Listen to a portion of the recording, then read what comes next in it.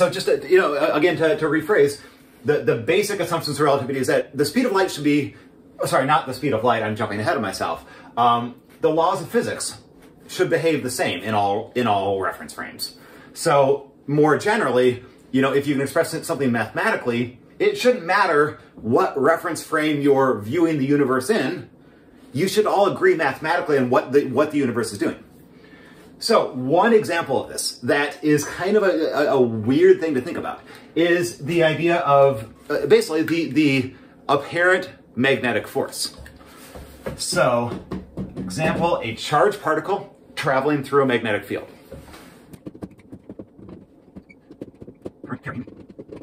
I hope you can read that. So we're looking at a charged particle in nearby a wire that's carrying current, basically. And the way I'm going to draw this up here. So let's say we have some wire and, just a normal everyday average wire. There is, for whatever reason, we're carrying current to the right. So the current is moving to the right. And we're going to take some charged particle here. So let's, like that, plus Q. And we're going to take, I'm going to draw it a little more neatly. We're going to take that charged particle plus Q, and we're going to flick it to the right at some velocity V. Now, again, I'm just going to a little bit more clearly indicate the current is moving to the right here. So, hopefully it makes sense. So, I'm going to stop talking for one moment, but those of you who are sitting at home watching this, think about what's going to happen. If you flick that particle to the right, it has a positive charge. There's a current that's flowing to the right. Now, it's some continuous wire. I haven't just drawn the end arbitrarily. So what's going to happen? And by the way, I'm thinking it through myself right now. So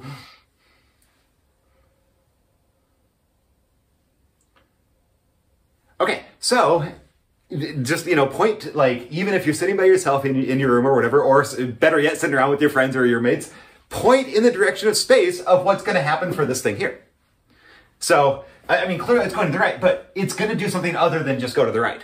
And we'll see that here by drawing this out. So I'm not just going to say it's going in a certain direction, I'm going to prove it to you. So a current carrying wire, if we think of this as little tiny positive charges that are moving to the right. Now, we know that's not actually what current is. It's actually, in fact, electrons that are moving to the left. But, and by the way, one other question, how did we discover that? What experiment told us that it's actually negative charges moving to the right? That was the Hall experiment, by the way, H-A-L-L. The Hall experiment told us it's actually negative charges moving left. Ow. It's actually negative charges moving leftwards. Anyway, the whole point is, we can think of it as positive charges moving to the right. There's another positive charge moving to the right. From the wire, using the right-hand rule, current flowing to the right will generate a magnetic field. And I'm going to display the magnetic field in red here. So the magnetic field is going to come out of the board above it. And it's going to, so I'm going to just draw this as B here. It comes out of the board here, it wraps around, and then it re-enters the board here. And I'm going to draw it B like that.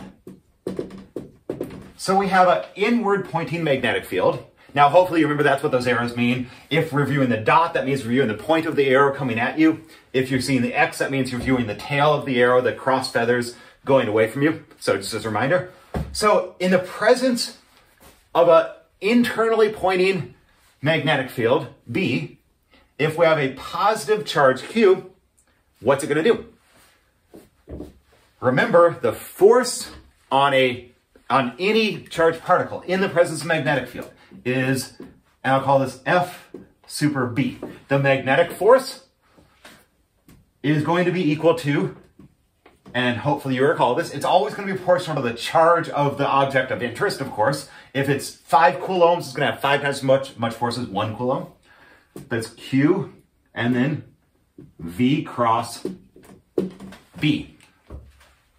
So in other words, not only the more charged it is, the higher the magnetic force it appears, but the faster it goes, and the stronger the magnetic field that's in.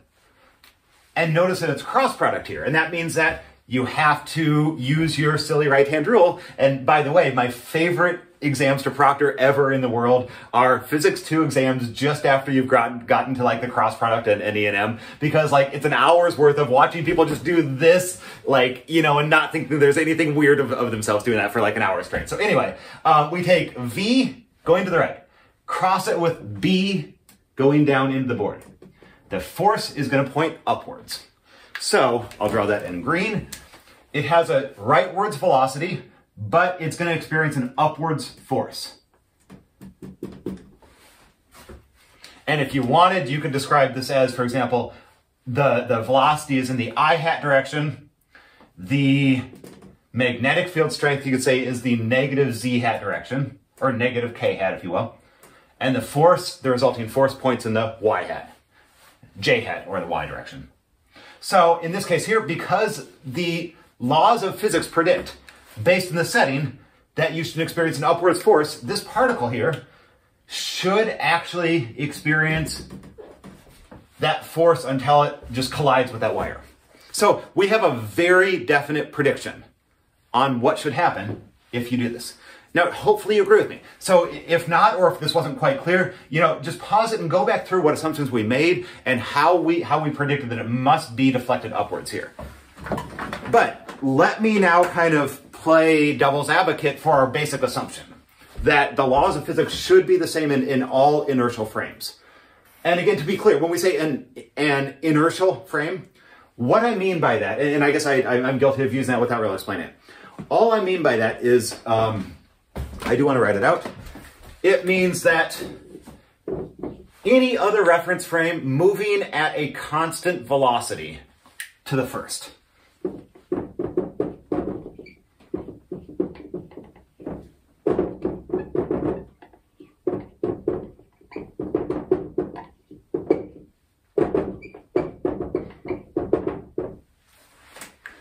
Or in the example that I gave with Sally and Svensson or whatever, Sally was the original reference frame, and Svensson was another reference frame. And because he was moving past Sally at a constant velocity, we'll say he was an inertial reference frame as well.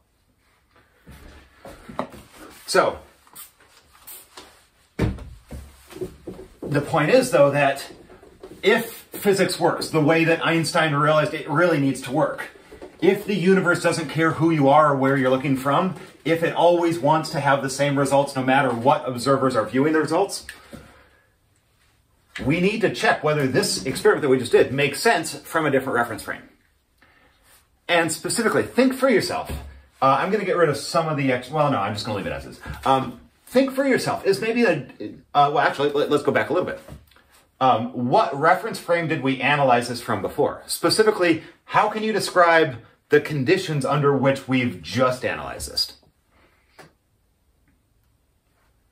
So hopefully you can see that the conditions that we're analyzing under are conditions under which basically the wire is standing still, or more precisely, we're seeing that charged particle Q moving at a velocity of V. So what we call the lab conditions. Is there any other reference frame that might be uniquely interesting to consider? You know, you consider an infinite number of other reference frames, but instead of that lab reference frame where you're not moving, there's one other reference frame that is really interesting to consider. Which would that be? That's the reference frame where you are co-moving with that particle Q. So I'm going to say consider a co-moving reference frame that moves alongside Q. So I hope that makes sense. So consider a co-moving reference frame with plus Q. In other words, our new reference frame is, so we had our original model here, and here was our current I going through, here was our particle Q at some velocity V. Now I'm going to create a reference frame, so there's my new coordinates here, and I'm going to label it S prime. So I hope you see that it's a little bit sloppy here. But I'm going to label the coordinate system S prime. So Svensson. There's multiple S's is where I was going with that example. So our new coordinate system now is going to be traveling to the right. And it's going to be traveling just fast enough to keep up with our charged particle Q. In other words, our new, and I should be labeling this with vectors there. Our new coordinate system S prime is moving just fast enough to keep up along with the particle Q. So S prime tells us our co-moving coordinate at speed v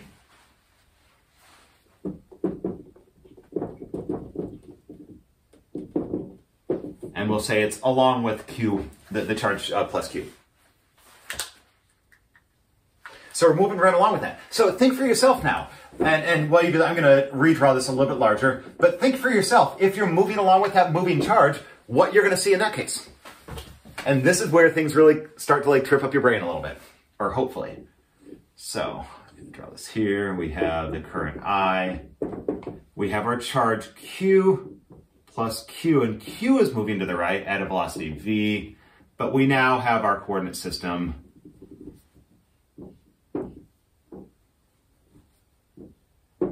S prime there.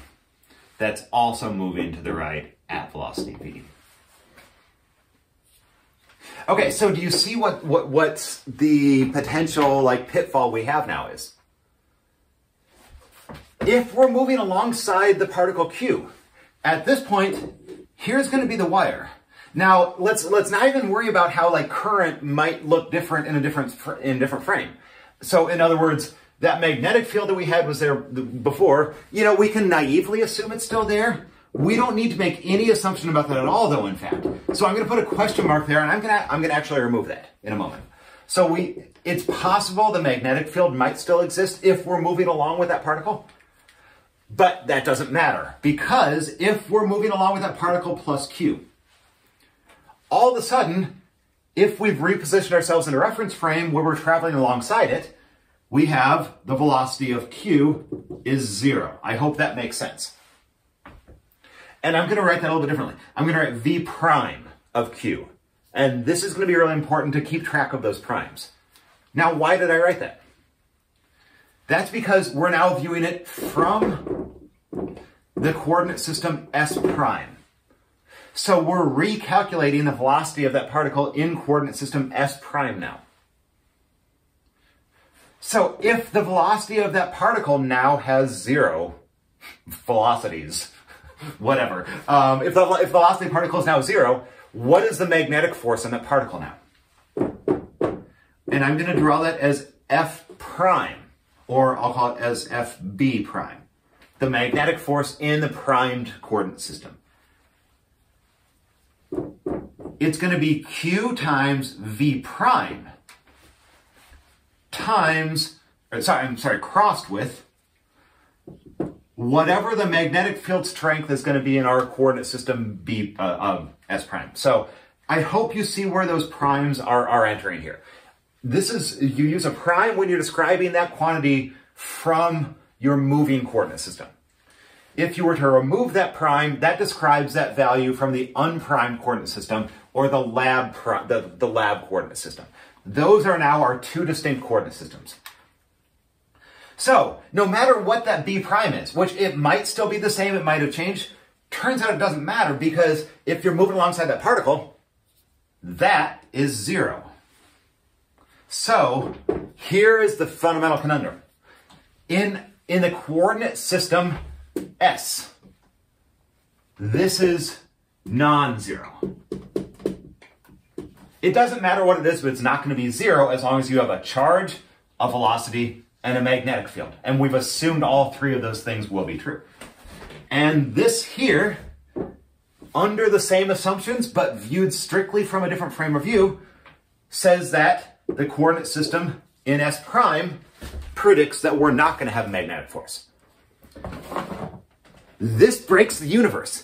If Einstein is right, if the laws of physics have to apply no matter what reference frame you're in, this is a perfect example of where the universe breaks.